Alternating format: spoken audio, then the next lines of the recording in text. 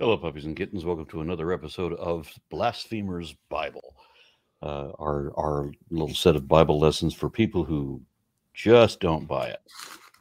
And we have our assembled crew. Has my wife joined this group yet? There she is.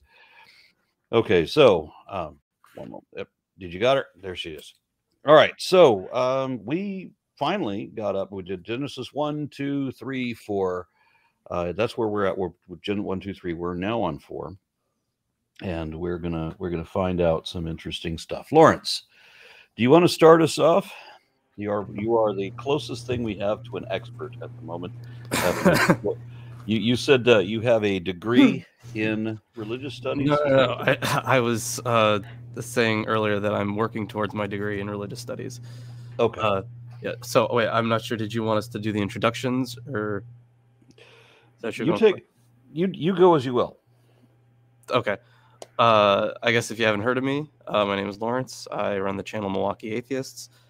We do Bible studies every Sunday, and we do apocryphal / pseudepigraphal readings every Friday. And right now we are, I think tomorrow we are nearing the end of John. So we're almost done. We're getting there.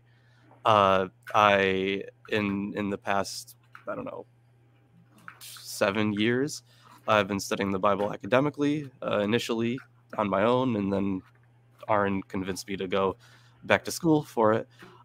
So I'm doing that, and I'm miserable. Thank you, Aaron. It was rather like when I went into I walked into a college campus trying to get to sign up for a Microsoft certification certificate kind of a thing, and I accidentally walked into the wrong building. I walked into the science building because I didn't know the campus, and I found myself in front of a paleo display, and I realized that I knew all the fossils. I knew the identities of all the scientists involved. I knew what the controversies, the stories behind all of them, and I thought, why am I getting an MCSE degree? Why am I not getting a science degree? So changed my direction. So a similar story, I think. Yeah, probably in a different direction though, because my initial degree was astrophysics. I was like, I don't want to do math for the rest of my life, so I decided to do something else.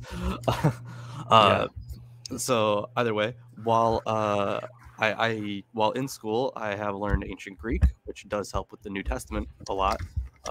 It helps with plenty of other ancient texts too. Doesn't help too much with the Old Testament. I can read the Septuagint, but that's about it. So I don't know the Hebrew. Sorry, guys. I wish I did. That is next on my list of languages to learn that I can't use in everyday life. So yeah, very excited to get into chapter 4. All right. Am I going to be reading these, or should I start reading then? Yes, start reading on. Okay. You have the best Yahweh voice. And this one opens up nice and moist. Let's see. Adam made love to his wife Eve, and she became pregnant and gave birth to Cain. And she said, with the help of the Lord, I have brought forth a man. She gave birth to a whole man. Later, she gave birth to his brother Abel. Now, Abel kept flocks, and Cain worked the soil. In the course of time, Cain brought some of the fruits of the soil as an offering to the Lord, and Abel also brought an offering, fat portions from some of his firstborn of his flock. The Lord looked with favor on Abel and his offering, but on Cain and his offering he did not look with favor. So Cain was very angry, and his face was downcast. Yeah, so I'm going to comment on this already. So God is showing favoritism. It's obvious that Cain and Abel represent something. We're not talking about real people here. We're still in metaphor land.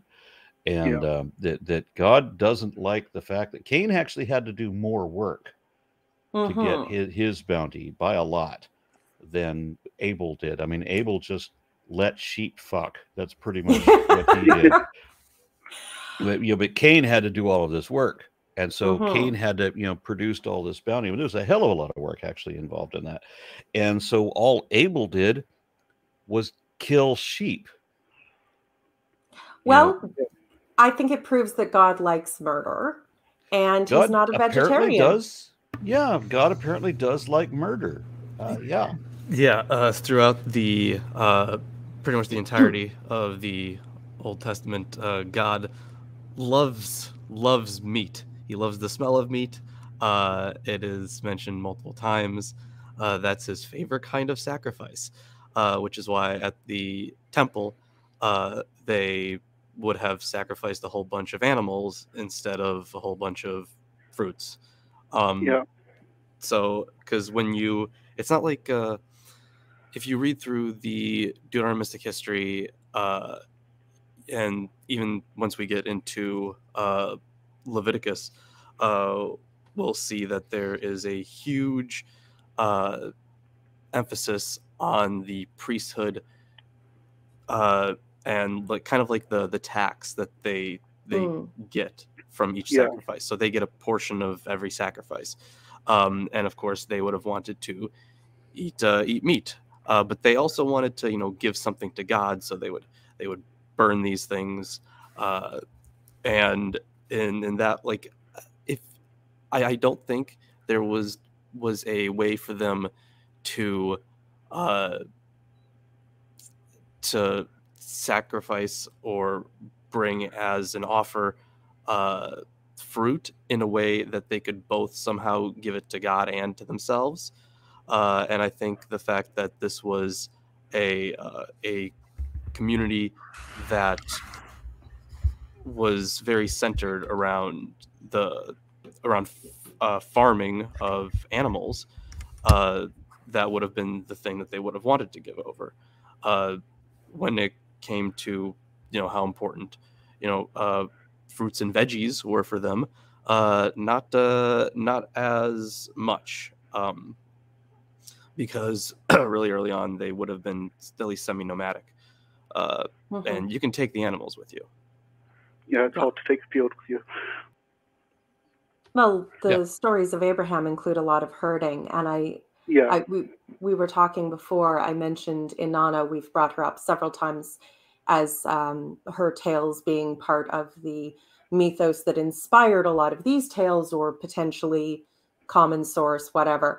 In one of her earliest stories, when she's getting married, there's this argument between her and her intended husband, whose name I am going to horrifically butcher. Dumuzid. That's going to be the name of my next child. I'm sorry. Basically, he is a herder, a sheep herder god, and she's like, no, I want to marry a farmer. And they have this argument back and forth, and he will bring me beer, well, I will bring you cream. And there have been some scholars and some perspectives that have said that the Garden of Eden and the loss of innocence and the fruit was all very, sexual innuendo. I don't know if that's the case in Genesis. I don't really read it like that. But in this case, in the case of Inanna, it is very much like that. Like, it is the veneer is paper thin. It's like reading Song of Psalms, but more. It's like, I will pour my cream into your furrows. I'm like, okay, we get it. I'm using that line. I should have read, before I started criticizing this thing, I should have read the next line. Then the Lord said to Cain, why are you so angry? Why is your face downcast? If you do what is right, will you not be accepted? But you do not do what is right. Sin is crouching at your door. It desires to have you, and you must rule, but you must rule over it. Excuse me. Yeah. He didn't sin. No. He did exactly what he was supposed to do. He worked harder than Abel did. He was a much better person than Abel was, because he's not killing his animals. And yet God is shitting on him.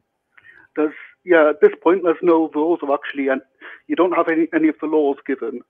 No. And you just have to infer, based on what happened, that God prefers animal sacrifices. They like to try to, any traditions that they had, they like to try to extend them back and say, look, this is established because it extends right back to this point. And that's essentially what this story's for. It's just to say God likes his barbecue. I mean, Yeah, evidently. Yeah. I can't fault the love of barbecue, but even still, it mentions Cain first and then Abel. So there was no order to give a sacrifice. It's like they both totally just brought him sacrifices because they were into him. And Cain Cain might have gone first. It might have been his idea.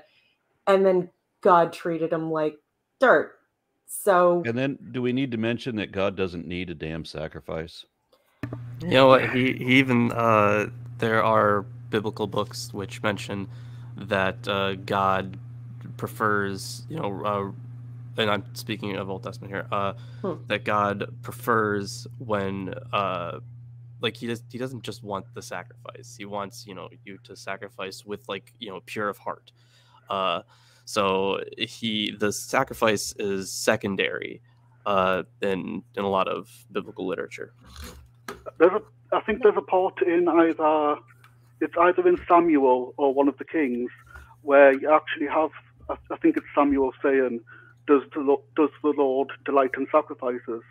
And it's like, yes, I've read the fucking book. He definitely delights in sacrifices. He sacrificed his only son.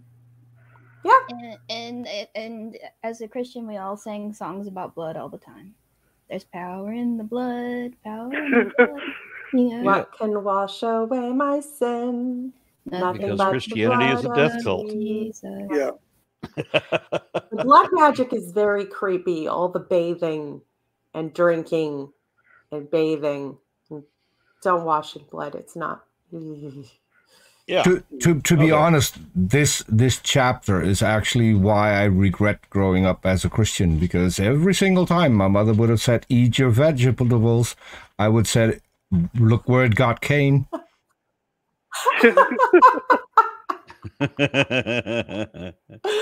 I'm not right. telling my niece Before that we move on, Lilith was referring to other cultures that have these origin of the sacrifice myths, and it reminds me of Zeus and Prometheus. Prometheus tricked Zeus by wrapping up bones and making it look glistening with fat, and then he had a choice. He said, "Okay, Zeus, you choose." And then the other one had all the meat and all the good stuff in it. So Zeus chose the nicer package, and that's why in Greek sacrifice, Zeus gets the smoke and the bones, and the priests get all the good edible parts. Quite convenient for the priests. Mm-hmm. Yeah. All right, so I'm going to continue reading here. Now Cain said to his brother Abel, "Let's go out to the field." So there's nothing built. One guy's a farmer, one guy's a shepherd. They're always in the damn field. Also, this is kind of interesting here. This is a note from Robert Alter. So the sentence, "Let us go out in the field," the sentence is missing in the Masoretic text, but supplied in the Greek, Syriac, and Aramaic versions. Oh, so you mean like added to? Well, here's the thing. It's hard to tell because the Masoretic text is at least the ones that we have access to is kind of late. So like our Greek versions are older than the Masoretic one. At least again the ones that we have access to. Okay. So it's unclear, but for some reason it is missing in the Masoretic. Yeah, you quite often find that where it's very hard to place whether or not the text was originally there and removed, or whether or not it was added in later. It's always a guessing game, really. So unless there's clues. So continuing on, while they were in the field, Cain attacked his brother Abel and killed him. Then the Lord said to Cain, "Hey, I'm omniscient. I know everything. Where is your brother Abel?" And Cain said, "I don't know. Am I my brother's keeper?" And so he got snippy, sarcastic with God. And the Lord said, "What have you done?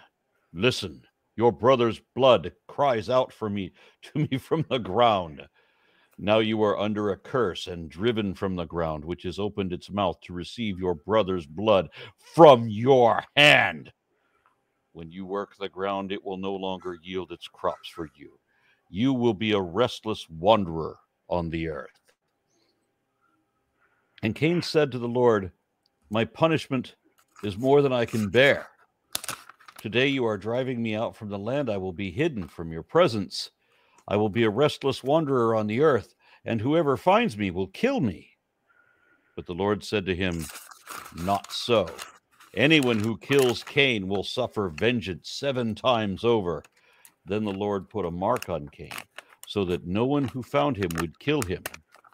So Cain went out from the Lord's presence and lived in the land of Nod, east of Eden. So before we start talking about the mark, it's necessary that, Christians often bring up that when before the 10 Commandments were given, people didn't know that murder was bad. They needed God to say murder was. Dennis Prager said that if God didn't say that murder is wrong, then murder isn't wrong. Yeah. But when Moses murdered an Egyptian before receiving the 10 Commandments, he buried that Egyptian to hide the body. And run away. Something tells me he knew he shouldn't have done that. He knew other people would frown on this. And here we have Cain, clearly before the 10 Commandments, lying to God to try to conceal his murder. Yeah. It's almost like people... Sorry, go ahead. Okay. I don't even get why he killed him. It just all of a sudden he up and kills him. It doesn't say. I mean, just he's probably jealous. Story. Of what? Like he won the thing with God. No. So I mean, Abel won the thing with God. So Cain was just butthurt about it. So he was like, you know what? I'm gonna be mad at. You know what? Thank you. Yeah, gonna be mad at you for it. So obviously he takes out his anger on his brother. And interestingly, so the land of Nod in Hebrew is a cognate with the word wanderer in verse 12. So that's an interesting, probably etymological thing.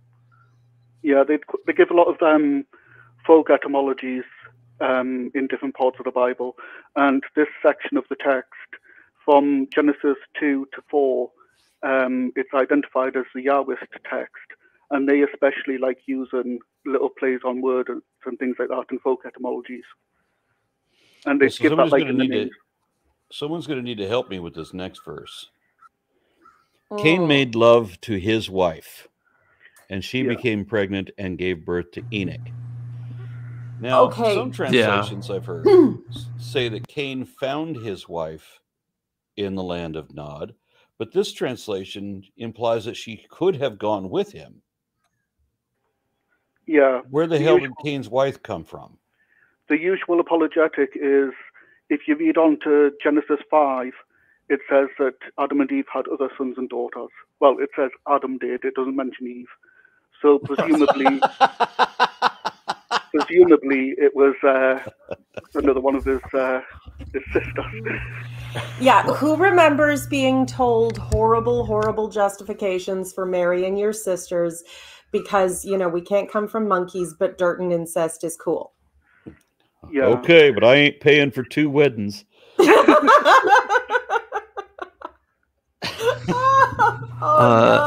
So this is obviously like a very famous inconsistency. Like, where did he find his wife? So the translation that I have is, and Cain knew his wife, and she conceived and bore Enoch. So the thing about finding this other land is that's why this origin story should not really be taken literally. This is perhaps this would have even been an account of one family, of one race, so to speak. But they fully acknowledge that other people already existed at the time. So this because they Do don't they? really, when he goes off to Nod, and he just has a wife, and Yeah, but he said it seems like he already had a wife. He went to Nod and knew his wife, but it doesn't say that he found his wife in Nod. It sounds like he brought her from home. His wife is his sister. well, he wouldn't have. It doesn't say anything about him having a wife earlier. Yeah, but it doesn't. It doesn't say that any of these other kids had wives either, except obviously their sisters. The Bible's quite Sure, good yeah. at leaving details out, and sometimes you just have to try to infer what it possibly means by it. But it's quite common for them to just say they knew their wife without actually mentioning the marriage or anything. Yeah. So what we've got is we have Adam and Eve. Adam and Eve both have 2 boys. One of them's dead and one of them's gone, and now they have more kids. And Adam had more kids, but Eve didn't, because Adam is apparently. Oh no, Eve is just implied. Remember, she's a woman and therefore a sidekick, and her only function is to bear children in pain because God cursed her because God's a douche. And that's why women so very rarely get names, except if they do something extraordinarily wrong. Yeah, but the Genesis 5 account, when it gives the genealogy there with all of the begats and things, that's from the same source as Genesis 1. And in that source, it's a case of God created man, male and female. So when it talks about Adam having kids, it can be inferred that he's talking about humans, man as a whole, having kids. Well, there's so many different translations of this. I mean, and when the word race came up a moment ago, I mean, that's a lot of it right there. One of the interpretations that I've heard is that it wasn't that there were other people that were in the land at the time, that Adam and Eve were the first people, and everybody else was apes. And so like Cain found his wife among the Australopithecine people, maybe. My father said they were cave people. Yeah. In Nod. Yeah. I'd quite like to see an adaptation of like the Planet of the Apes with Adam and Eve. That would be interesting. And then there's another one. I'm sorry, go ahead. Oh, sorry. I was just going to say there have been racist teachings over history that have said that the mark of Cain was black skin. Yeah. You mentioned other humans or apes. The woman who started, is it Seventh-day Adventism, the prophetess, she believed that different races of humans came from crossbreeding with different kinds of apes. There's been a lot of horrible racist nonsense that has come out of the concept of the mark of Cain, in what I believe was originally just a story dramatizing the war war of importance socially between farmers and herdsmen, and declaring that God prefers herdsmen because barbecue. On regarding women doing things wrong, you've got a very special someone in the side chat.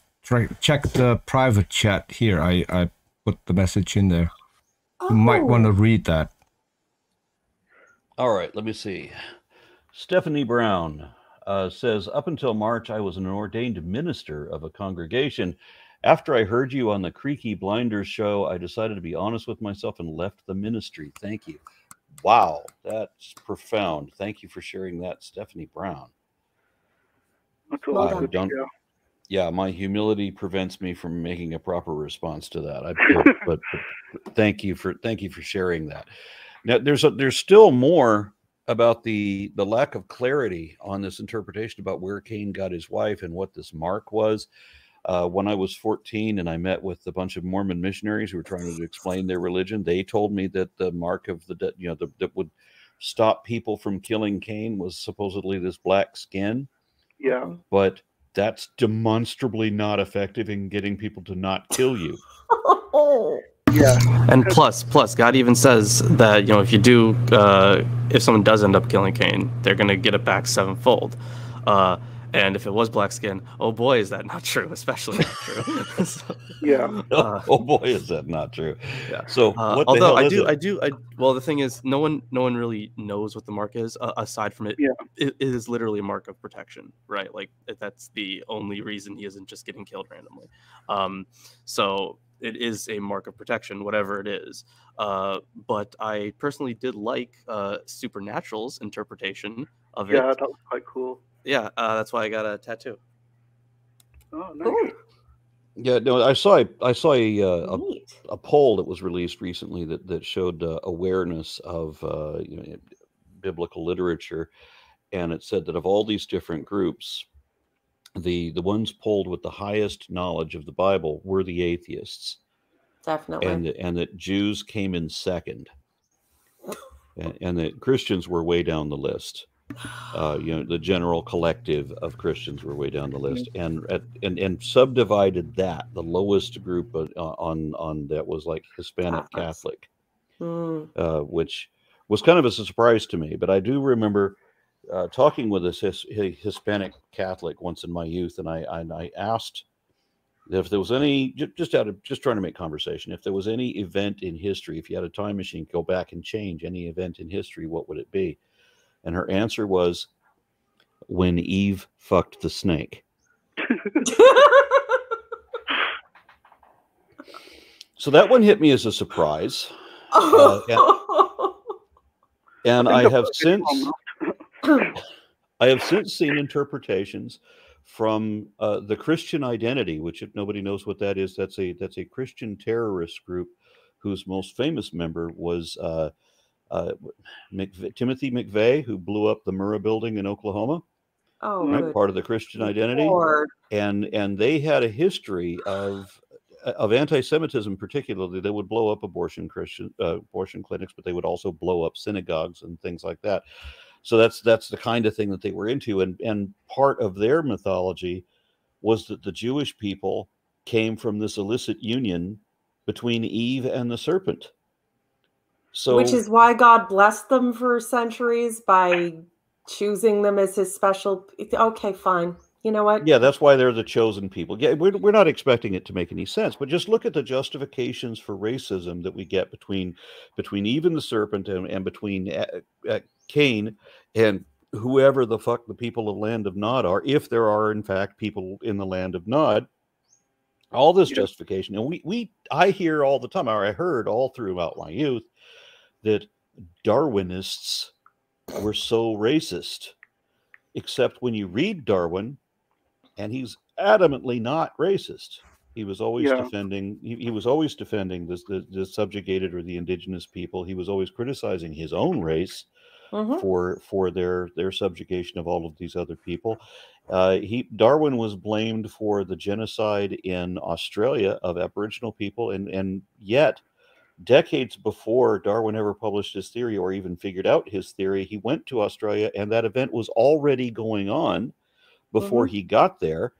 And he wrote what a terrible disgrace it was that this was happening. So how could he be blamed for that? But they blame him for it anyway. And then they say that Hitler was a Darwinist when Hitler burned Darwin's books, and Hitler was adamantly a creationist. He explained so explicitly in Mein Kampf. And Darwin argued in Descent of Man, he explained that all of these Christian anthropologists, Louis Agassiz and others, were all talking about the different races of men that they said that God created separately and put on separate continents with the intention that they remain separate. And Darwin was the first person to point out there is only one race of humans. Yeah. We're all the same race. There's no distinction. There's no. If everybody wants to argue that there are different races, they can't even identify how many different races there are, because there is only one, and people are only using superficial differences to divide us. And that's the truth. All of these racist ideas all come from the creationists. Every one of them. The Ku Klux Klan are entirely creationist. They explicitly say so. They are Bible believers who do not accept evolution, and they say so. They do. They do. But remember, as you have encountered so many times with creationists, the only thing they ever read of Darwin's works are the title page of Origin of Species. Yeah. And the subtitle is "Or the Preservation of the Favored Races." And of course, by which he means races of broccoli. Yeah, I know, and cabbage, and I believe squirrels. Yeah, but yeah, he just literally discusses the races of cabbage. He's using it as species, as it was used at the time by biologists. Yeah. Fine, but of course they don't know that. They don't know that words have ever had another use, or they don't want to pretend that that's even possible because shut up, my Bible is perfect. And then of course, obviously that means he's a racist because the word race is in the subtext of the title, and that they're never going to open any of the pages in between and read it. Yeah. Are you kidding? Because words never change in meaning or anything. Yeah. And there's another thing about that. That's a good point, JR. I mean, in Darwin's day, the word race did not mean what it does today. Mm-hmm. Yeah. He was talking about a lineage that could be compared to, or was perhaps transient between the species and subspecies classifications. But it's only an ancestral lineage. It could be any ancestral lineage otherwise. And the way that he was describing it, when you read Descent of Man, Darwin starts out talking with the language that was ubiquitous throughout anthropology of his day. Every anthropologist around the world was exceedingly racist. Yeah. For example, Carolus Linnaeus, the guy who invented taxonomy, himself said that there were 4 species of humans. And then, then there were 2 other species of humans. There's four species of Homo sapiens, and 2 other species that he included, chimpanzees and orangutans. He classified those as human, but he divided Asian people were their own group, and he divided into white Europeans, black Africans, yellow Asians, and red Americans. He divided them by, they were all created personality. Separately. He also divided them by personality as well. Yeah. So when Darwin started his book, Descent of Man, he was talking in the language that was ubiquitous throughout anthropology. And they always categorized everything in terms of higher and lower life forms. And they did the same thing with humanity. They put it, the higher people and lower people. But as you read through Descent of Man, there's a progression. There's an evolution in the book itself, where Darwin begins to challenge all of these ideas until he finally gets to the point where you say, you know what? There is no higher or lower. We are all equal. We're all equally evolved. The people that it's not that white people came from the black Africans that are there today. The black Africans that are there today themselves descended from the same people we did, and they have continued to evolve just as we did. So that's what his argument was. But there is one line relatively early on in the book where he mentions the higher or lower races as they were known in his day, and that is the only line that the creationists can take out of context. Of course. Somebody else pointed this out in the comments. They also read the first bit about the eye, and then they stop for the next paragraph. Because they quote so amazing. Yeah. Yeah, he actually starts to say, yes, it might seem like it's far-fetched to say that the eye formed in this way, and then goes, and gives the explanation, but they missed that bit off. But reason tells me, I don't want to listen to that. Well, no, a reason is the devil's harlot who can do nothing but slander and harm whatever God says and does. So that was Luther, right? Yeah, Martin Luther was explicit about reason being the worst enemy that faith has. All right, so I'm going to try to read this on. Which is kind of funny because he had a lot of very good criticisms of the Catholic Church. Yeah. He did. And it's funny how many Catholics were inspired by him. In fact, the Nazis said that the Kristallnacht, the day that they went and destroyed all of the Jewish businesses and everything like all at one night, they said that was inspired by Martin Luther and his publication of the book called The Jews and Their Lies. Yeah, wherein he said that he said that the way to baptize a Jew was by tying a rock around his neck and throwing him off a bridge. So yeah, but they're going to blame the Darwinists for all of that. That has so many echoes of the Crusades. That's absolutely horrible. Yeah. Yeah. Yep. Okay, was so gonna continuing on, I'm going to have to read the Oh. beginning of this line again. Cain made love to his wife, and she became pregnant and gave birth to Enoch. And Cain was then building a city. Cool, there's an industrious dude. Yeah. Shows up alone, him and his wife. He builds a town. That's a badass guy. He knows how to work. So he built a city all by himself for he and his wife. Yeah, and he 'cause named he- it after. He can't till the land anymore. He can't make anything grow, so he has to build a city. Okay, so so he turns into what what would you call that? An artisan? Architect. I don't know. Yeah. So he named it after his. Huh? Oh, sorry, just thought stonecutter, but Yeah. please continue. Stonecutter probably works too. A mason. There we go. Ah, Oh, we can't say mason because that just opens up a whole other bucket of controversies, doesn't it? So Yeah. Cain was building a city, and he named it after his son Enoch. And to Enoch was born Irad, and Irad was the father of Mehujael. And somebody else is going to have to pronounce that because I have no idea. Mehujael? Mehujael, Gesundheit, was the father, and Mehujael was the father of Methushael, and Methushael was the father of Lamech, and Lamech married two women. Okay, so the Bible defines marriage as one guy in a threesome with two babes. Yeah, see, it's One totally named- fine. Although, Yeah, because one I named- guess the apologetic here would be that since this is the line of Cain, it's not okay. Oh yeah, but I there's was other going to people say that come from Peter's the only one in a biblical marriage. this. But then you've got loads of righteous people who go on and have countless wives and concubines. Well, then again, let's go back over to Adam now, because his marriage is one man and his sister, or rather his clone, and all his daughters. Oh, I did not need to think of that. It's No. going to get worse if it goes on, honestly. And in that thought. just out of curiosity, since Eve was made from Adam's rib, she is effectively him. She is his genetics. She's part of his body. So when he makes love to her, is he not masturbating? And I that's thought totally that was a fine. sin. And God said, go fuck yourself.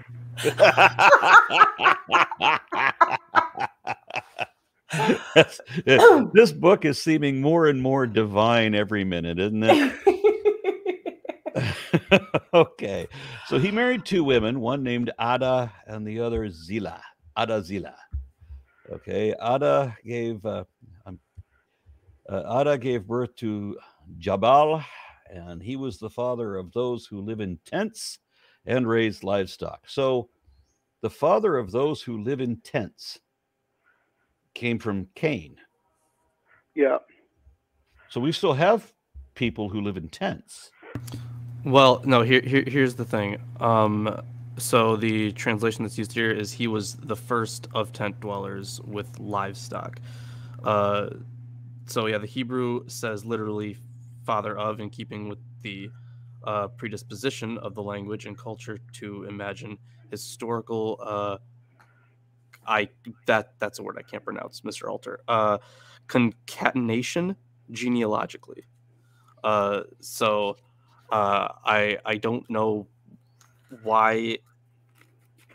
I guess he just wouldn't have been living in a tent, or maybe So the people that's supposed to be necessarily part of a city or something. So the cultures that subsequently live in tents are not from Cain? I mean, it Moving seems, on. Yeah.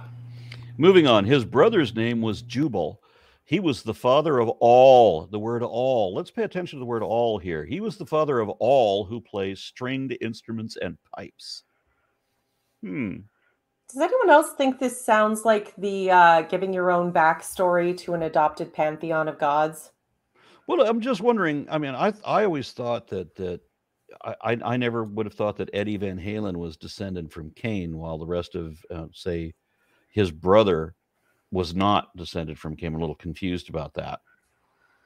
Well, one thing I was going to actually mention about this is when you actually start dividing things up into sources, and I know there's been mentioned that the documentary hypothesis doesn't have the same support as it did, but if you think of this as the Yahwist text, the next one where it traces it from Adam via Seth to Noah, that's the priestly text. Originally, it could have ended up where Lamech ends up being the father of Noah. You end with Lamech on Seth's line as well. So there would be two different genealogies, each tracing from Adam to Noah via Lamech. So the way that I've always read it is that they are saying these are the first people who did this. They spawned civilizations who did these things. Yeah, I would think that would be accurate. And so now Zillah also had a son, Tubal-Cain. Yeah. Tubal-Cain, because he was a tubular pregnancy, I don't know, Tubal-Cain, who forged all kinds of tools out of bronze and iron, and Tubal-Cain's sister was Naamah. Okay, so now it seems to be that everybody who lives in tents is descended from Cain, and it seems to be that at least the people who invented stringed instruments and pipes are also descended from Cain. No blacksmiths. There is it's also interesting to mention the Book of Enoch actually has the story about the Nephilim, which we'll get into a little bit before the Noah story. But one of the ideas they had was that when the angels actually came down to marry the women, they actually taught them all of this arcane knowledge, which was like how to craft different things and stuff like that. So they've got that idea in the Book of Interesting. Enoch. Yeah, and the God's punishment to those angels was he basically locked them up into like the ends of the universe, essentially. Yeah. He took them and he just chained them up there because they are the watchers. That first part of First Enoch is very interesting. We do have a reading. I'm sorry. It's interesting how we're supposed to be the ones with free will, even though technically we can't have free will the way Christian theology is laid out. And angels don't have free will, but these angels are awfully disobedient for beings that don't have free will. Yeah.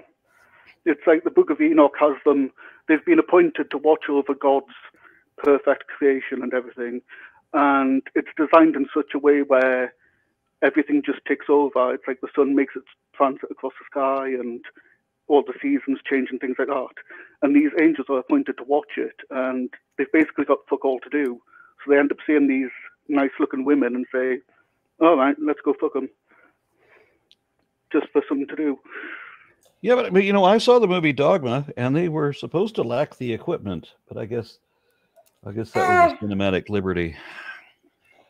Well, they definitely weren't going for the biblically accurate angels. They were going for the androgynous angels, not the I have so many eyes, the sort of Cthulhu-esque level of the Lovecraftian horrors of covered in eyes and wheels and yeah, they're pretty nuts. Biblical angels. Yeah, right, I'm gonna read a couple of Ezekiel. Yeah. I'm going to read a couple of the side chats that were brought up for us. So PhD Tony says that whole Mark of Cain issue seems like a reference to the concept of outlawry. And I'm not sure how that would be interpreted either, because I was thinking that it has to be a physical mark of some way. I don't know what that could be. And let's see the next one. And it's okay. Nobody knows. Yeah. Yeah, good. So Mojo Magic, I knew I probably messed that up. How much money do you want to have? How much money do you want to have a conversation with Steve McRae over the definition of atheism? Yeah, since he has made that his entire identity, not just his declaration, but arguing that at every moment, that when you tell him 1,000 times that we've gone over this and over this and over this, and you're never going to accept correction, and I've got the goods, then we should stop talking about this, and you should go find another hobby. And he doesn't listen to it, so that's all he's got. That's all he's ever going to have. Don't bring it up in my chat again. I won't read it. See, I mean, I think Okay, so when it comes to, I've had talks with Steve about this. He acknowledges the more colloquial usage of atheism, where it essentially just means non-theist, and but when he, in every instance when it comes to the realm of philosophy, he is kind of right. And when we say something like agnostic You atheist, can't say every instance, because I know of at least 3 objections right now, right off the top of my head. did you read anything by Graham Oppie? I know that he makes those arguments as well. No, I'm just talking about Anthony Flew, and the other 2 names I don't have. I can't remember off the top of my head, but yeah, there are other people, and then they precede this too. I wrote a very long article, which unfortunately is down at the moment because Patheos, the blog post that I used to post to, has been taken over by Mormons. So Was it really? Yes. So, and so they disabled all of my posts. I had no idea that it was taken over by Mormons. Yeah. So, and they disabled all of my posts for being atheists. So now I have to, I mean, I got the file, I can upload to somewhere else. I just need to find someplace else to upload all of these things too. But the thing is that the definition, not every time in philosophy, there's a limited number of times in philosophy, it became popular after, it became popular in the 20th century. And prior to that, I mean, it was also used as Christians were at one point called atheists. So, but that's a different kind of a different context entirely. When we're talking about the redefinition of agnosticism, I mean that came from Thomas Huxley's own misunderstanding of the word Gnosticism, and using an etymologically senseless application because he didn't like some of the atheists that he knew in his day. And so his misunderstanding now is carried on by some, not all, philosophers. And then prior to that, the definition that was in use then and is commonly in use now is still the same. It never changed. The colloquial use that every atheist organization uses is the one that you can find in Webster's dictionary prior to Thomas Huxley making up his word for agnostic. And when you go back into the 1700s, the very first people to self-identify as atheists defined atheism as a non-belief in God. And then they both of them came up with different definitions for people who also had a belief that God does not exist. So there's the established priority, there is the consistency through today, there's everything we need to not have that argument anymore. It's just that some people cannot not have that argument anymore. No, listen, like I'm with you on, he does talk about it too much. I agree with you on that. I've told him how to talk about something else. I've told him that myself. We're done. I eventually had to block him because he couldn't drop it. Yeah, and so it comes up every day of his life. That's going to come up, but it's not going to come up every day of mine. And he gets it wrong, okay, even when it comes to the Stanford Encyclopedia of Philosophy. And so if people want to watch that, there's a channel, Nate Brody. He did a full breakdown on Steve's argument and showed him in several videos how wrong he actually is. So I think that topic is done. Yeah, I'm certainly done with it. Mm-hmm. All right, so moving on to the next quote is they also read, this is from Etefti. I don't know how to say that. They also read the first bit about the eye. They stop before the next paragraph. Yes, we mentioned that before. I'm sorry it took so long to get to that. All right, so getting back to Genesis 4. Let's see, we had the Lamech and the tubal cain and all that. And so Lilith mentioned that there was also the people who were the blacksmiths. And well, here we have Zillah's son Tubal Cain, who forged all kinds of tools out of bronze and iron. And then it mentions that Tubal Cain's sister was Naamah. And that's interesting because why even bring her up? And nobody else's girl ever gets a name. And sister, not necessarily wife. This is why I mentioned before, this smacks very much of inventing your own backstories for an adopted pantheon, Like it's a reference to something that everyone would know about at the time, but we have no idea who Nama is or what association she would have with metallurgy, if any, or what any of that means. But I mean, clearly it's referencing something. You Yeah, also well, have to, sorry, I was going to say you also have to understand that these were oral folk tales before they were ever written down. So there's a lot of the stuff where there could have been stories about Lamech and his family, like his sons and daughters, and they've ended up being lost to us. So it was important enough to mention, yes, she was a figure who was mentioned in these earlier tales, but you don't actually have any of them to actually look at to find out what her relevance was. But we know that the omniscient, infallible deity who commands everything to be literally precise decided that the important information is not that we know how the galaxy really works, is not to know that the sun is just one of millions of stars, is not to know that the reason we should wash our hands is because microbes and such, but we do need to know that Tubal-Cain's sister was named Nama. And because actually, that's going to matter. We mentioned, you mentioned, JB, the documentary hypothesis, and I have, of course, highlighted my Bible, at least the Pentateuch, by authorship. And indeed, this yellow is the Yahwist, and all of this is the Yahwist source until we get to the part we're coming up with here. At the very end, there's an insertion in a redactor, possibly also from the priestly source.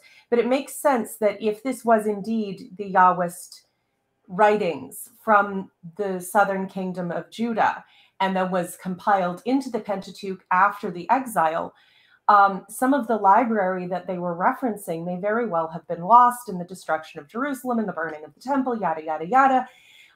It makes perfect sense that that would happen, and that there might have been a writing referring to her that just, it was lost and was not available when they compiled what they have here. But the part that's an insertion that is not part of the Yahwist text is the bit about Seth. Yeah. The original text of the Yahwist has no reference to Seth whatsoever. And it's supposedly because you jump from having, oh, look, we've just traced this lineage, and then suddenly we're over to Seth. So the idea is that the redactor said, right, well, we need to make these mesh up. So if I add a reference and say she gave birth a third time and Seth's the third one, those two things are now reconciled. He's a replacement for Abel, and they steal half of his lineage, their lineage through Cain, Enoch, and Methuselah, and Lamech. They're all sort of stolen, and no, it's just a different guy with the same name and the same lineage. To continue on. Sorry. Yeah, Lamech said to his wives, Ada and Zillah, listen to me, wives of Lamech, hear my words. I have killed a man for wounding me, a young man for injuring me. If Cain is avenged 7 times, then Lamech 77 times. Somebody want to explain what that means? So it's interesting that that this is Lamech saying this. So I can read out the note that's in Altar. So the narrative context of this poem is long lost, but it looks like a warrior's triumphal song cast as a boast to his wives. Unlike the looser form of the earlier poetic insets, this poem follows the parallelistic pattern of biblical verse. Every term in each initial verse set has its somatic counterpart in the second verse. In the Hebrew, the first pair of verse sets has, it goes into like the poetic parallelism between each verse. And then he goes on to say that in the same way, there is a pronounced tendency in the poetry to intensify semantic material as it is repeated in approximate synonymity. Perhaps then what Lamech is saying, quite barbarically, is that not only has he killed a man for wounding him, he has not hesitated to kill a mere boy for hurting him. So I guess for he is just like admitting or boasting to the killing of somebody that we just don't hear about. I would love to hear more about that. Yeah, and so I'm a little confused too, because it was the reference that we mentioned a moment ago to some people's interpretation, though this was, I don't think, ever implied in Genesis 3 that Eve ever had a sexual liaison with the serpent.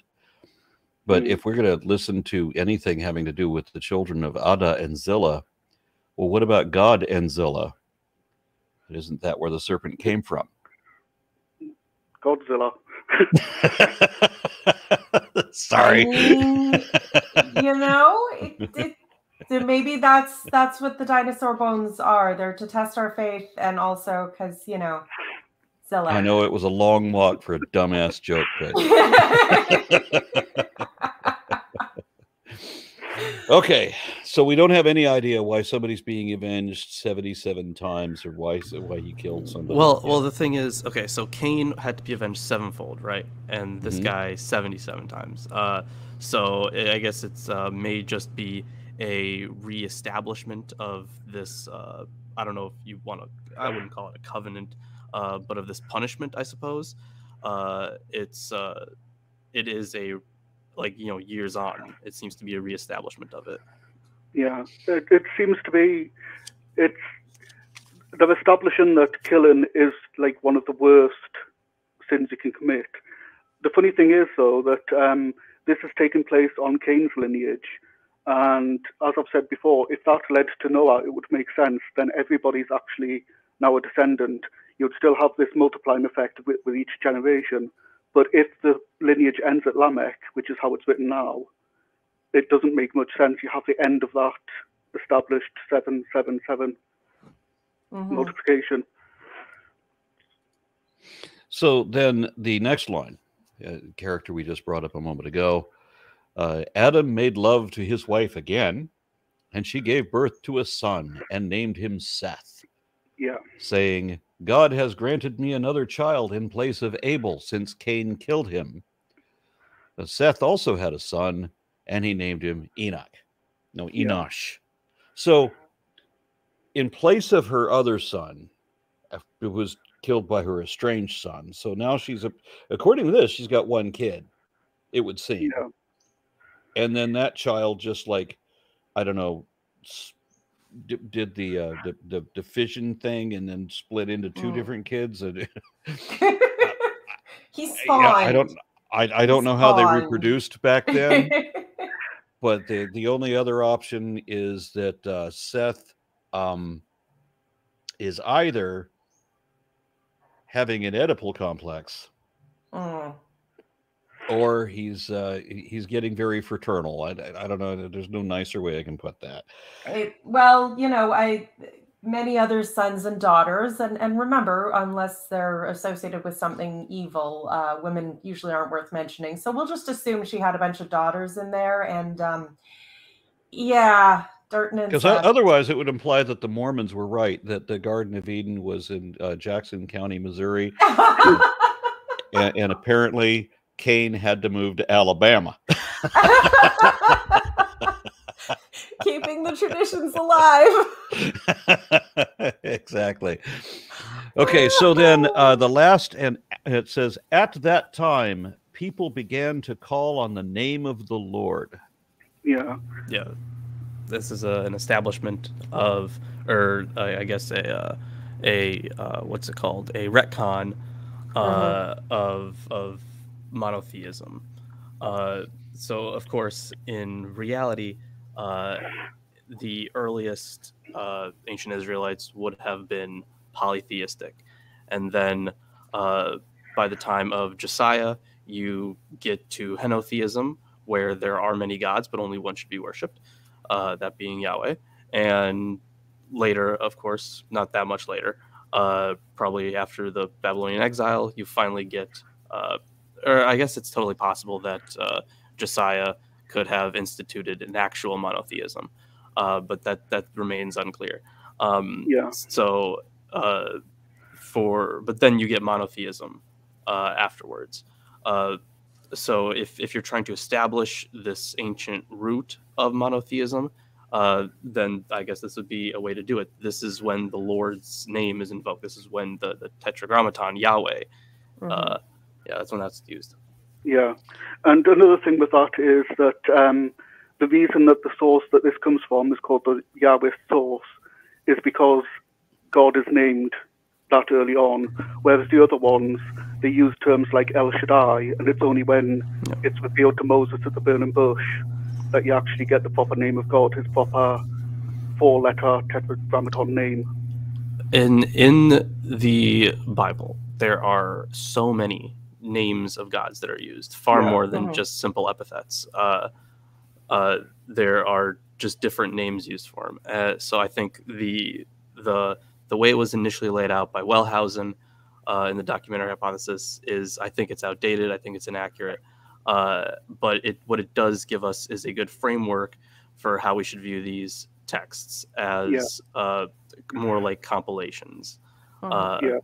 So there are a lot of, like, you can't do it simply by the name of God anymore. Yeah, there's lots of different criteria. Yeah, exactly. So there is it is interesting because pretty much every scholar disagrees in some of these situations. No two scholars agree completely on the actual history of the text. We can mostly, for the most part, either something is just ambiguous, or we can say that something is earlier than something else. There's not that much we can say about authorship, especially here. I think since we're at the end of this chapter, it's interesting to point out that notice how it starts kind of out as a story, a kind of a mythological story, and now we're having genealogies. So these myths are being converted to some sort of actual people, but there still has the myth element in there of, oh, this is the guy that invented the pipes and stuff, and that's where pipes came from, my children, you know. And so and also because we're about to pass the origins of the universe, to mention John chapter 1, because John chapter 1, in the beginning there was the Word, and the Word was God. So like John chapter 1 kind of expands on it for Christians, that Jesus was also there with God at the beginning of the universe. Yeah, and that's a major retcon. My dad made us memorize those verses. In the beginning was the Word, and the Word was with God, and the Word was God. He was in the beginning with God. Through him all things were made, and without him nothing was made that has been made. That making Jesus the Logos and the Son of God and all the rest of it makes him mystically present in the creation, and also gives you a nice little excuse to get out of the obvious polytheism of let us make man in our image. But yeah, it's definitely another retcon, which we see. Obviously, we're seeing it in the text here. We see it in Christianity, but that is how it is read by fundamentalist believers. Definitely. I want to make one more comment on that. I read Helter Skelter by Vincent Bugliosi, and I found it an interesting foray into the type of mind control that Charles Manson was using on the Manson family. And he was, of course, a religious zealot, and he cited Nazis a couple of times in some of his mind control techniques. And one of the things that he paraphrased from them, and I prefer Manson's version of it because he goes into a little bit more detail. When you talk about, it says, if you tell a lie enough times, you know, the people will believe it. And then Manson elaborates, and he said that they may not believe it completely, but if it's all they've ever heard, then they have nothing else to draw upon. Yeah. And I found that to be very important, because these passages that we just read, this is the story of how the tiger got its stripes. Oh, excuse me, about how people started doing masonry and blacksmithing and living in tents and that sort of thing. We get all this story. This is the only story we've got about that. And we don't know anything about other cultures. We don't know. We haven't studied a word of anthropology or archaeology of any area at any time. So this is the only story we have, and so that's all we've got. But if you do look at anthropology, if you study the archaeology of it, or even if you just talk to an archaeologist from any area of the world about the area that they study, you're going to find a contradictory story. But people don't have that. The reason that the Bible has become so prevalent is because it is the lie that was told over and over and over again, and it's the only story these people know.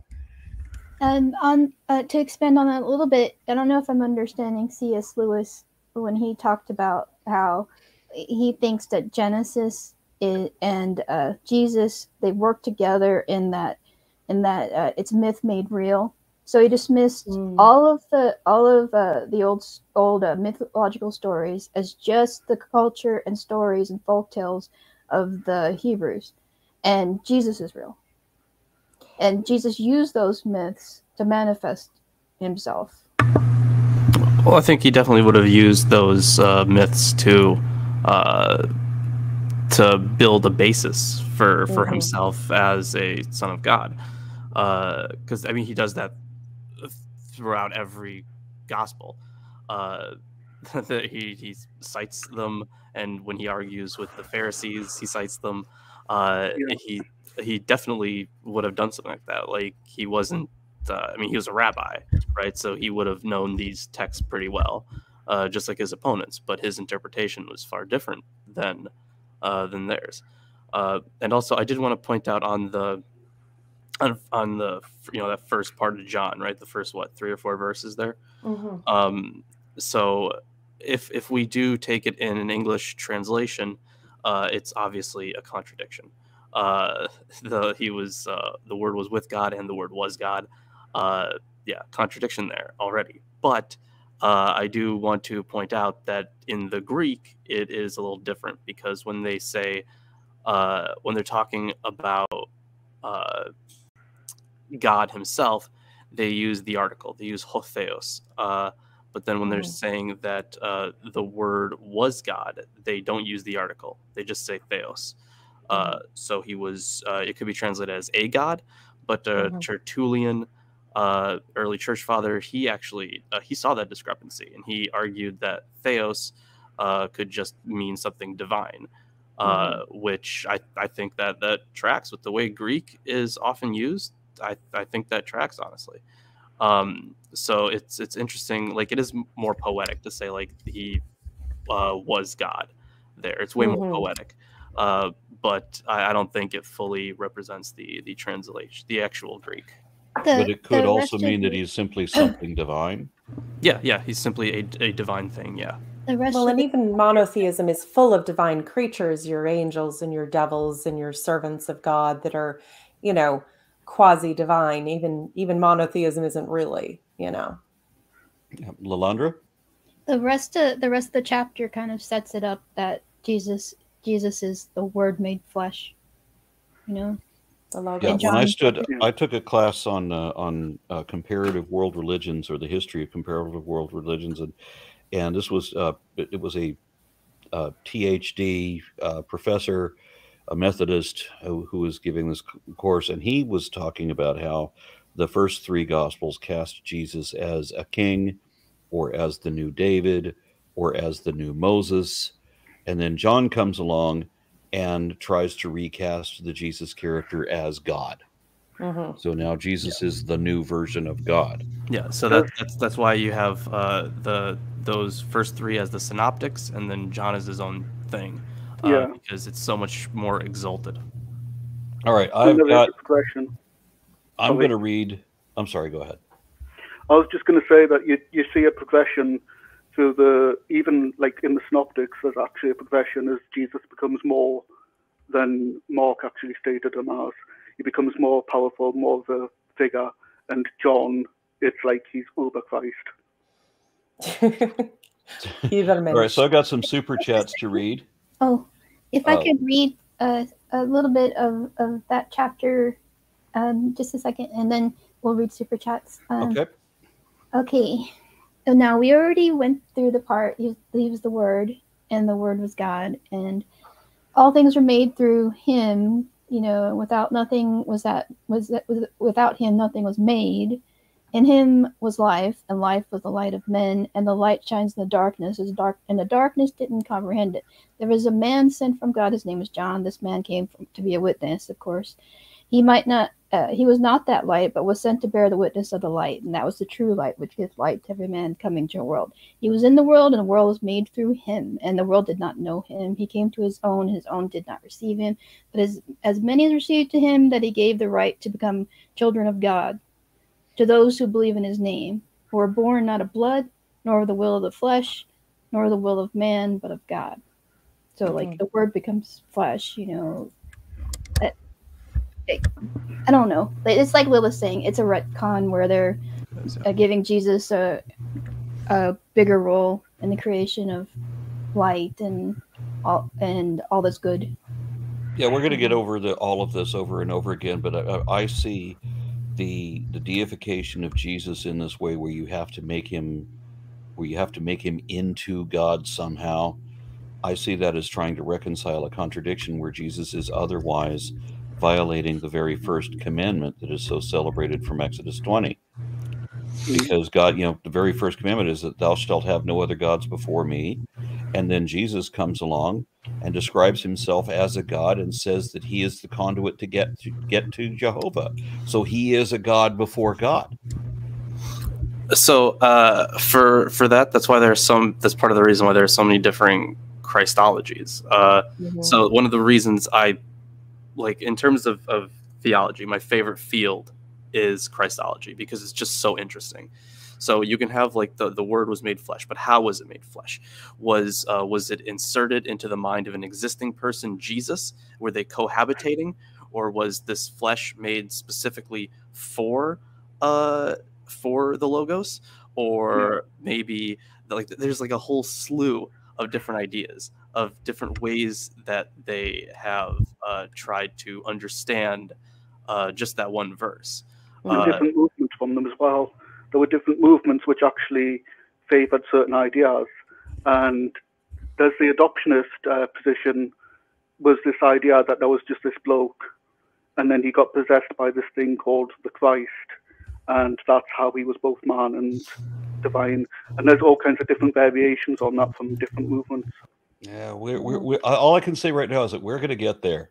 We're going to get there. So much. We're a little ahead of it, but there's a lot there. We've got a habit of jumping ahead. Yeah. So from Genesis to John. There's a whole bit in the middle there. It is jumping, but it is still talking about the creation of the universe. Yeah. Okay. And Genesis as well. So now the question is, do we today, in the 45 minutes or so that we have left, do we want to move on to Genesis 5? I mean, I think we should read some of the super chats, but Genesis 5 is comparatively short. Oh, yes, I forgot. It is short, and it's awfully boring. Yeah, I would say that we should get through it now because it's a genealogy. Let's just power. Okay, There we go. This is the written account of Adam's family line. When God created mankind, he made them in the likeness of God. So they all look like apes. He created them male and female and blessed them. And he made them mankind when they were created. And so it's a little confusing there, because that one matches the creation in Genesis 2, but not in Genesis 1. And then moving on, when Adam had lived 130 years, he had a son in his own likeness, in his own image, and he named him Seth. After Seth was born, Adam lived 800 years and had other sons and daughters. Altogether, Adam lived a total of 930 years, and then he died. When Seth had lived 105 years, he became the father of Enosh. After he became the father of Enosh, Seth lived 807 years and had other sons and daughters. Altogether, Seth lived a total of 912 years, and then he died. And when Enosh had lived 90 years, he became the father of Kenan. After he became the father of Kenan, Enosh lived 815 years and had other sons and daughters. Altogether, Enosh lived a total of 905 years, and then he died. Do we really need to say that then he died after the number of years? Actually, yes, because there's a character coming up who breaks the pattern. Okay, that's why we have to be so redundant. It's just like, I don't know, what other formula do we see this kind of redundancy in? All right, so when Mehalel had lived 65 years, he became 65 years. So he was, if we do the math correctly, he was what, 4? He became the father of Jared. After he became the father of Jared, Mahalalel lived 830 years and had other sons and daughters. Altogether, Mahalalel lived a total of 895 years, and then he died. And then Jared lived 162 years, had a sandwich, and got arrested for pedophilia. He became the father of Enoch. After he became the father of Enoch, Jared lived another 800 years and had other sons and daughters. Altogether, Jared lived a total of 962 years, and then he died. And when Enoch had lived 65 years, he became the father of Methuselah. After he became the father of Methuselah, Enoch walked faithfully with God 300 years and had other sons and daughters. Altogether, Enoch lived a total of 365 years. Enoch walked faithfully with God, and then he was no more because God took him away. Yep. And I'm going to interpret that as a tornado came down and sucked up Enoch. Close. You're not far off there.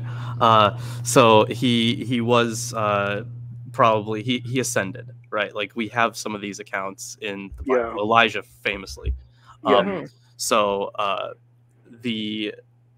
So this is like such an interesting and cryptic verse initially here. So at this point, they probably would have already had Enoch traditions, not necessarily the books of Enoch. Those did come later, but some Enoch tradition was already known at this point. So when it comes, I mean, I do recommend at least reading First Enoch. It's actually a good read until you get to the similitudes. Then it's kind of boring.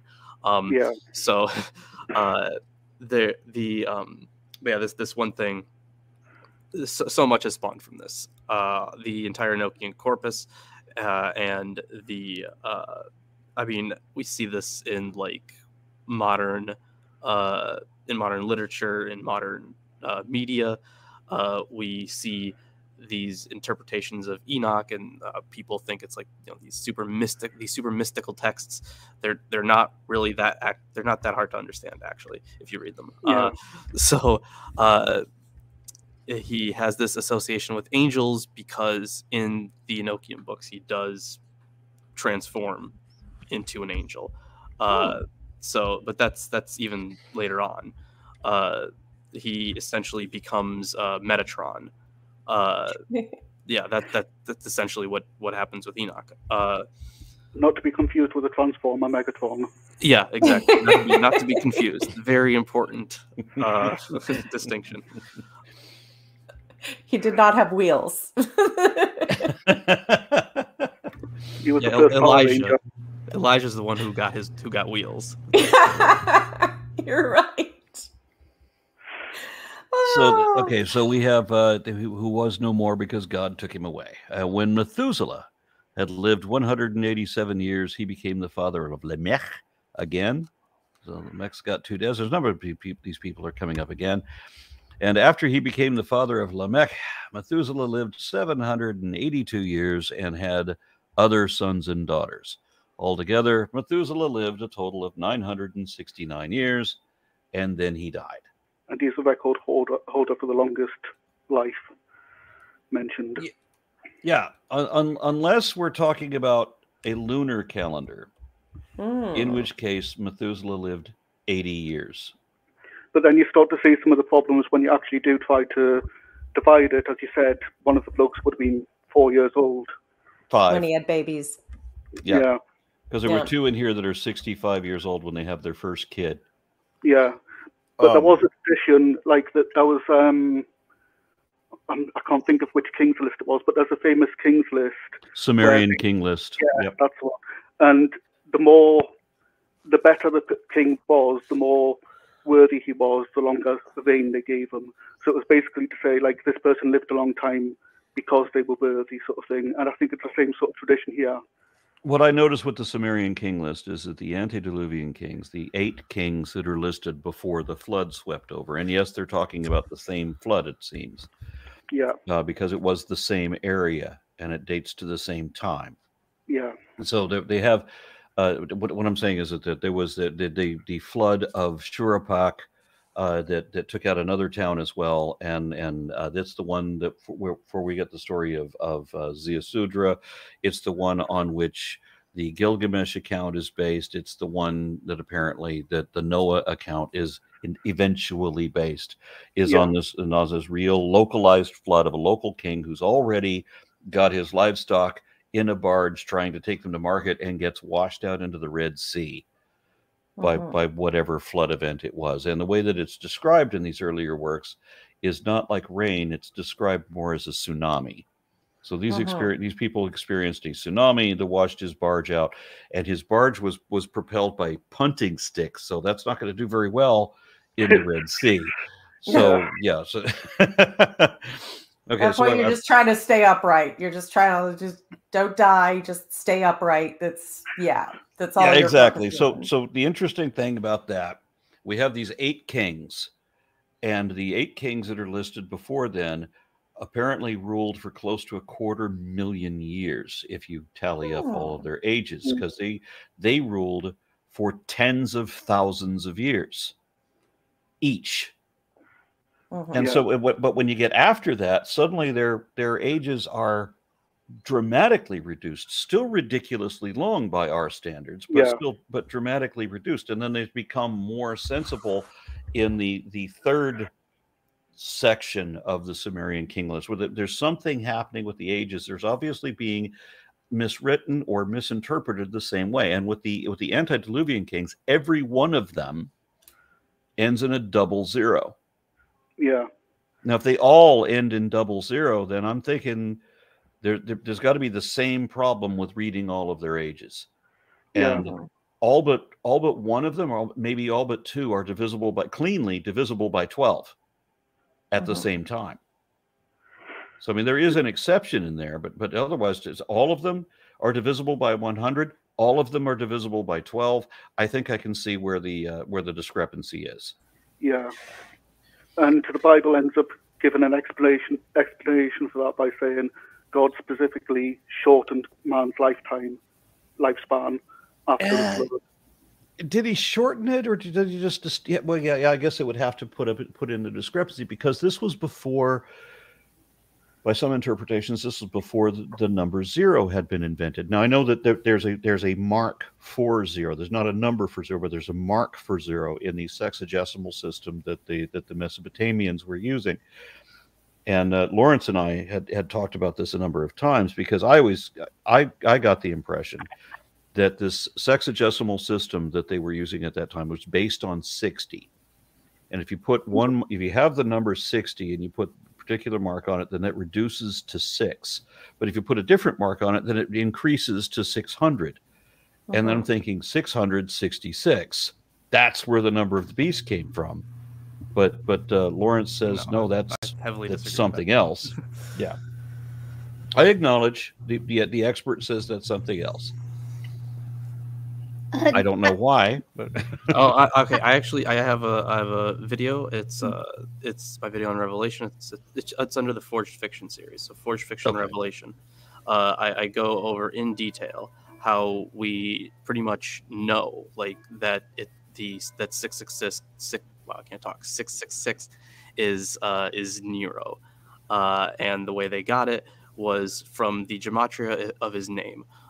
So in Greek, it would be Neron, and that would be 666 if you do the gematria, where every letter has a numerical value associated with it. But the Latin transliteration of the name is Nero, so it drops off that final N, which is why in the Latin versions we get the number 616. Everyone was aware that it meant Nero based on gematria. Well, I accept that, but I still think that mine is a more interesting story because it implies that the number 666 came from merchants, and that this is somehow a demonization of commercial industries. Capitalism is evil. Capitalism is the mark of the beast. This is kind of a tangent on that, but when we talk about numbers, it reminds me of stories. Like they're divisible by 12. Number 7, number 3. I mean, in literature, there's the rule of 3. Like you have 3 wishes, you had to complete 3 tasks, etc. So this is why the first 5 chapters of Genesis remind me of stories. But it seems as though with the genealogies, they may be like some forgotten story of some person that existed, some person's story, like Robin Hood or something, and it's like it seems like a mishmash, and then there's the mythological element of explaining this and that and the origin of sacrifice or whatever, but then it seems like there's a tall tale element to it too, because like Definitely. Paul Bunyan, they say that we know that Methuselah was 969 years old. Paul Bunyan, they said, was I forget the number, but over 60 axe handles tall. So like you make these characters larger literally than life. Somebody who lives 969 years, somebody who's 60 something axe handles tall. And when you talk about Paul Bunyan, was that a giant's axe, so or a person's axe that he was 60 axe handles tall? Yeah, there's something I need to address in the chat. Chris Decker said, rejecting the truth for a more interesting story. For shame, Aaron, for shame. I did not reject the truth. I said to Lawrence, I accept what you're saying. I like my story better because of the implication, but that doesn't mean that I'm going to throw out his explanation for the one I like. Yeah. Of course not. You're not a theologian. Exactly. I've actually gotten a quote from a theologian that says these may be what the facts are, but I prefer to believe this. And I thought it was the most dishonest thing I'd ever heard up to that moment. I think. Okay, so I do have some super chats I have to get to. Yes. So we're going to run through these. The first one is Wander ARS for $150. Thank you very much for that. It's hugely generous. For me, the story of the descendants of Cain is the ridiculous way the Bible has of explaining how human beings have music and cattle and tools, just like the Tower of Babel does for language. Yeah, and I can't wait till we get to the Tower of Babel because there's a lot of interesting details about that too. Yeah. And Torbjorn Lindberg for I think that's 20 Swedish kroner says Cain was the first vampire, of course. I've heard that, but I also heard that Akasha or Lilith rather is the first, and there's a few for who the first vampire is. It's usually a woman. Is this in the AU where Abraham Lincoln is a vampire hunter? I can't be the only one who thinks that this whole like religion just turns into fandoms, and then you have people screaming at each other over Marvel versus DC, and then there's an AU spinoff that gets its own fandom going, and then you have Mormonism. Somehow I agree. I was always under the impression that the first vampires were succubi, and that it was supposed to be Lilith was the first one. But Absolutely.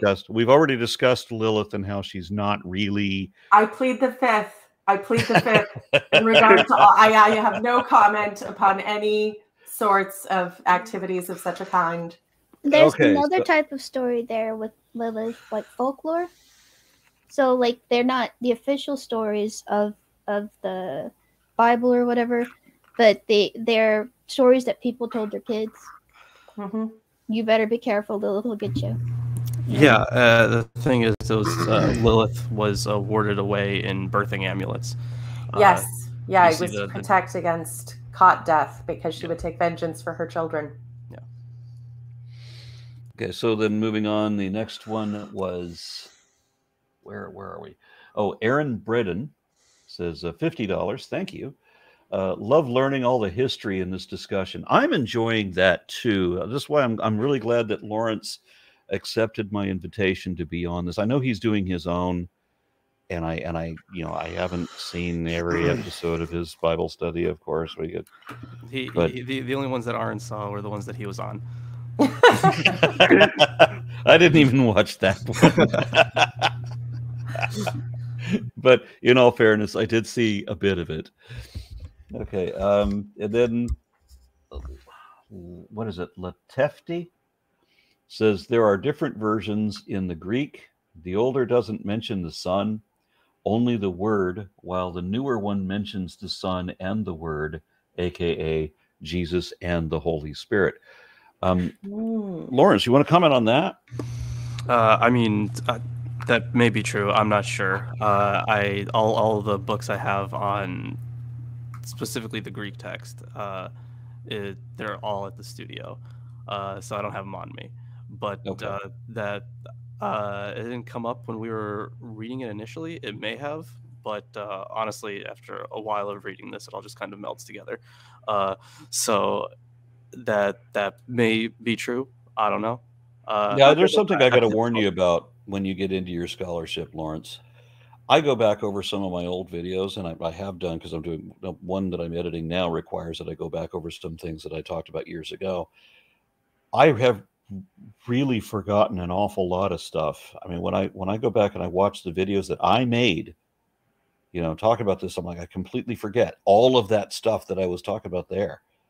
And it's amazing how that happens. It's sad that happens. I wish I could recall all of it. Yeah, it would be nice. Although I am glad that I'm doing this show, because the first, up until we get like all the books on the table, and up until I actually start taking it super seriously, the earlier episodes of Atheist Sunday School were not good. They were really bad. So hopefully here I can find some redemption in that. And I think I'm doing that. But I hope that the viewers would agree that I'm doing that. Well, we should strive to be better than we have been. Is anybody here qualified to absolve them? Like, bless you, my son, you absolved. All right, so the next super chat is Benny Olsen for 50 Danish kroner. Knowledge hail all. Thank you very much for that. And then moving down to Lena says, what do you think of channels like Digital Gnosis or Majesty of Reason that try to present an equal philosophical basis for theism and non-theism? Is towing the line a good strategy? I'm not aware of either of these channels, so I can't comment. Anybody aware of these channels? I have not heard of those channels, but I think that is at least I think it's a good thing that they're trying to. I guess I don't know their content, like I said. I'm familiar with Digital Gnosis. Okay, so what kind of stuff do they? I don't know their positions or. They present philosophical arguments to suggest that monotheism is reasonable and a viable explanation for our origins. Okay. I mean, I guess I would disagree, but I'm glad that they're trying. So. Yeah, one God is no less ridiculous than 50 or 60 of them. So, in my opinion, yeah, they have a slew of different arguments that they use on their channel to explain why it would be one God as opposed to many. And their primary argument is that the existence of many gods would reduce them all to creatures, no different than you or I, just slightly more powerful. Whereas a monotheistic entity, who is just definitionally the most natural default state of existence and the substrate upon which all else is predicated, that deity is a creator, not a creature. It's a complete brute contingency. It doesn't owe its existence to anything else. It exists just because it does, and everything else exists because of it. Yeah, well, that I can see the sense in that, but it doesn't play well with Christianity, does it? No. Well, one Yeah, God well- does seem so lonely. It plays just Yeah. fine with Gnostic Christianity, but they got booted out of the club around the Nicene Creed. They did. They did. Rather Okay. brutally. Yeah, And most modern Orthodox would probably describe their God in that way as as literally just pure actuality, pure act. Okay. But then when you start throwing in things like Lucifer and all of these, that's true. That's going to get you into a little bit of a pickle. All right, the next one was this PhD Tony said, I study paleo sea level, meaning one of the hypotheses we have for the Gilgamesh myth is flooding of the Persian Gulf in the early Holocene. I know you have a different interpretation. Well, I've got some justification for that interpretation. There is some archaeology to support the flood of Shuruppak being the one that the story is based on. And as far as the tsunami aspect of it, there is concordant with that. There's a crater in the Indian Ocean that has been dated to that time. So if that were the case, that would explain the tsunami. But that's surprisingly not well supported. And one of the things that confuses me about that is if that were the truth, if that event happened right precisely then, it would do a whole lot more than just that one area. Yeah, but this is a dramatically big crater. I mean, it's much bigger than the one in Arizona, and just think what size tsunami would come from something that's 25 times bigger than the crater in Arizona. We would have a lot more than just that tsunami, I think. If I might make a suggestion, there is a possibility that it's similar to your video on the origin of Jesus, how it's entirely possible to have more than one source, that in mythic consciousness and, half remembered traumas in the human imagination and the compounding of stories and tales tend to coalesce, and then someone puts it down and there is the story, the myth, the Grimm's fairy tales, the whatever version that finally comes, but from perhaps more than one root. They've supported the idea of the flood with shelled creatures on mountains looking at, oh, look, here's seashells on mountains. The sea must have risen above the mountains, kind of a thing. I don't know. Well, we are definitely going to get there because we're looking now at Genesis 6. Oh, you're right. Did we read the last two lines where Noah was born? And let me take. I don't think we got there yet. Yep, didn't read the last two lines. When Lamech lived 182 years, he had a son. He named him Noah and said, he will comfort us in the labor and painful toil of our hands caused by the ground the Lord has cursed. After Noah was born, Lamech lived 595 years and had other sons and daughters. Altogether, Lamech had lived a total of 777 years, and then he died.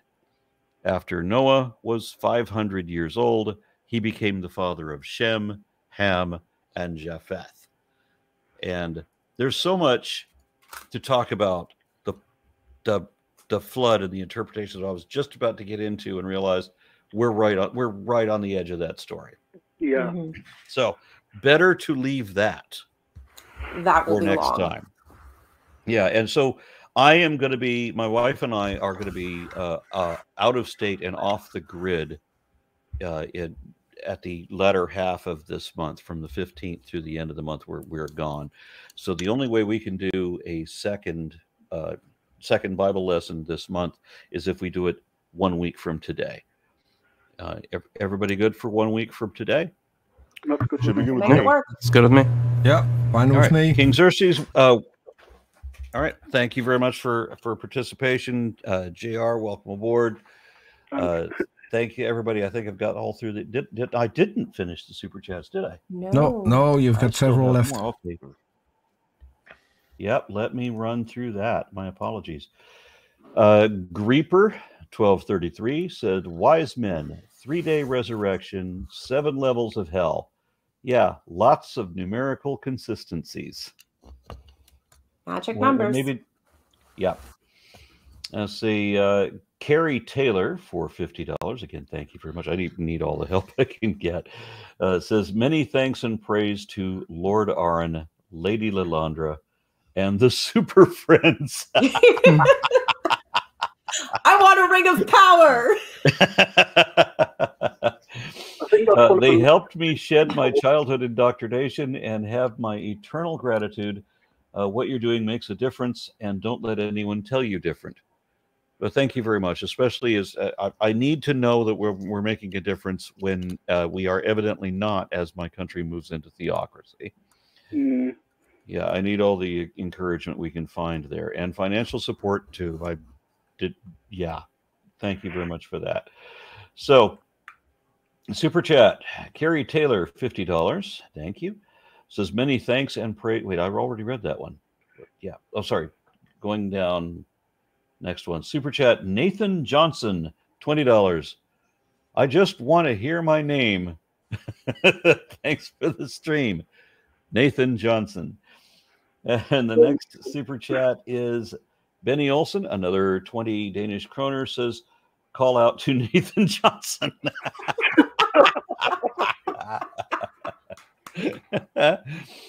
And Benny Olsen, again, 100 Danish kroner this time.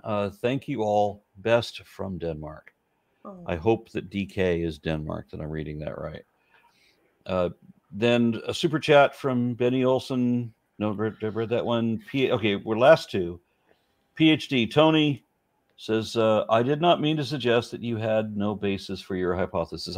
I did not take that as an implication. A disagreement doesn't mean that both sides are unfounded. We're good, so no worries. And then Chris Decker, "Did you talk about the fact that the writers of the genealogy did know arithmetic? If you do the math, Methuselah died in the flood." I charted this in my teens, and he did. The Methuselah and Lamech died in the flood. If you chart it out, I have weird ways of processing. Okay, my did they emotions. die exactly then, or did they live through that? Depending on, there's a conflicting genealogy with regard to Lamech that he might have died just after the flood. Oh, that's awkward. Yeah, I know, but Methuselah, yes, Methuselah did die in the flood, and at 969. So hopefully he died happy. Ironically enough, the movie with Russell Crowe depicted this, Methuselah and Lamech dying in the flood, and this was one of the things that Ken Ham had a gripe with when he did his Answers in Genesis movie review of the flood movie Noah. Because I guess Methuselah wasn't special enough to be saved. Well, he says it's not in the Bible that Methuselah died in the flood, but yeah, you just basically you use basic math. Yeah, he died in the flood. You know what else is not in the Bible? Out of that. That one of Noah's son's wives was named Ariel. If you go visit the Ark Encounter, they've chosen names for all of these characters that the Bible didn't find it important to give them names, and so somebody's granddaughter liked Little Mermaid and decided that one of his wives should be named Ariel. I was gonna say the Little Mermaid kind of tracks with the whole, sea, and that who knows, maybe she rescued him and got legs. She wasn't all that perturbed about the flood, really. Right. She got whole new real estate. Got to go window shopping. If you know, well, I mean, Answers in Genesis has never been known for their intellectual consistency. So, Lilandra, what were you saying? Anderson, who wrote The Little Mermaid, was a jacked up fellow, Christian. He hated women because I guess they wouldn't date him, and so the real straight Little Mermaid, not the Disney version, she suffers a horrible fate instead of getting the prince. Mm-hmm. It's all, and if you look at the little match girl, it's still supposed to be this lovely Christian story, but this little girl burns to death with her matches.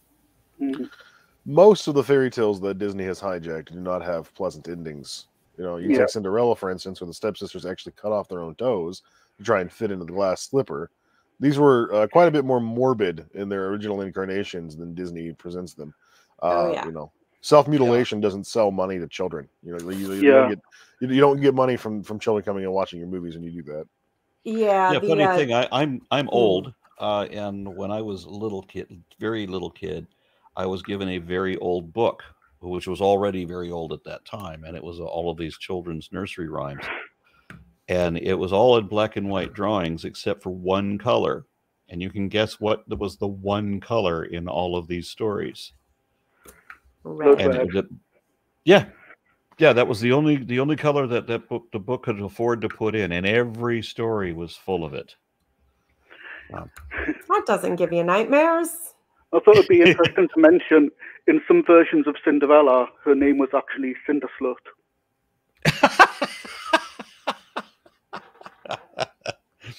Okay. I believe slut used to mean just dirty, so I see there will be no slut shaming on my show. Thank you. All right, now we're done with the super chats, and I want to thank everybody for their participation, and thank everybody for viewing. Seriously, thank you for the financial support, all of that, and I look forward to seeing everybody next week. Anybody else want to say something before we go? I'm good. Okay. I guess follow me on my own YouTube channel, Milwaukee Atheists. Me too. Milwaukee Atheists and King Xerxes. Yeah, I did want to say something to you, Aaron. I apologize I wasn't able to join. I was mowing my yard this morning because it's going to be extremely hot today, and I wanted to get it done while it was still cool, and it takes me a while. I have a very large yard. So as soon as I got done, I came in here and logged on. But unfortunately, I don't have a lot to say about the Old Testament. I suppose once we get into like the Levitical and Deuteronomical laws, then I'll have some more commentary. But when it comes to like the early stages of Genesis, I haven't studied that much. My expertise is mostly in the New Testament. So you're going to be very handy then, because I almost exclusively study the Old Testament, you know, for obvious reasons, and the earliest bits of it, mostly Genesis. So yeah, I'm kind of rusty on the New Testament. Matter of fact, every time I can't remember how many times I've read the Gospels, but it's an interesting thing about the Bible. When you read over something, even when you know you've read it before, I keep happening across all this stuff that I didn't notice the first 2 or 3 times. Does that happen with you? I think the reason that happens is because especially with the Gospels, they copy each other a lot, and so your brain just kind of processes out the copying information. Yeah. You know, once you've read the exact same phrase more than once, your brain just skips it. It's no different than if you were to like write out a sentence and include 2 these. Your brain just doesn't process the first one; it only goes with the second one, just straight across. And what we see in the New Testament is that the gospel authors definitely copied from each other, Matthew and Luke anyway. Of course, I have had some recent arguments with Orthodox Christians that think Matthew was written first, but they have no argument for that.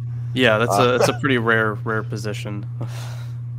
Well, it's rare for it's almost exclusively theological in nature. It's not historical whatsoever. No. Yeah, so I mean, I was reading some self-professed biblical scholar, and they were going over that position, and I said, okay, well, so I wrote something that said that was following what they were saying. So this was written before this one, and then everybody comes on and tells me how ignorant I am. And I just read from these guys. I said this is the case, but then of course not everybody agrees on everything.